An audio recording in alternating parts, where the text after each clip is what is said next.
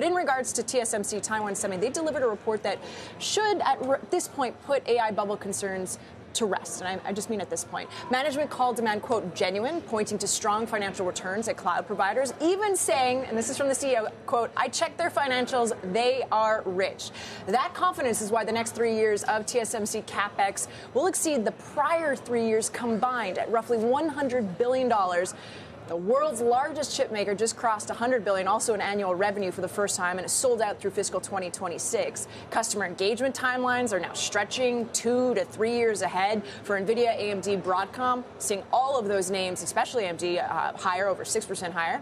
That CapEx flows straight to equipment makers. ASML hitting a $500 billion market cap today for the first time, with Lam Research, Onto Innovation, Applied Materials also rallying. TSMC is really just a bellwether for the entire sector. But on competition, last hour, you asked me about this. Management dismissed concerns about losing share to Intel. They actually just said no, citing key customers like Nvidia and Apple.